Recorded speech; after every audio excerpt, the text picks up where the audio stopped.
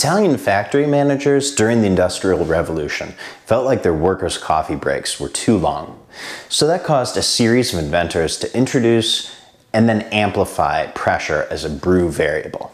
That in turn produced a faster drinking but significantly smaller, more saturated and complex beverage, the likes of which changes the ratio of brew water to coffee grounds and impacts alkalinity. Those three things, that changed ratio as well as the complexity and the saturation, serve to amplify each cup attribute in espresso preparation. That's why espresso requires a specific approach when you're roasting for it. In our book and our class, we cover some of those common approaches, as well as how to manipulate cup attributes in general using the 5 main roast variables.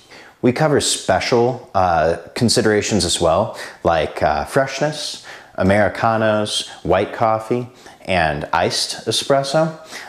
And in the class, we get into some practical exercises. Tastings, we profile some espresso on the roaster, and we explore water chemistry in a little greater depth.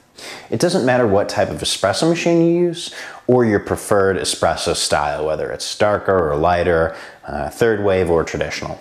The information as presented will teach you how to manipulate the roaster and achieve an espresso roast that you're happy with. We teach the class in each of our facilities, but we can also come to you and teach you how to roast for espresso in your facility.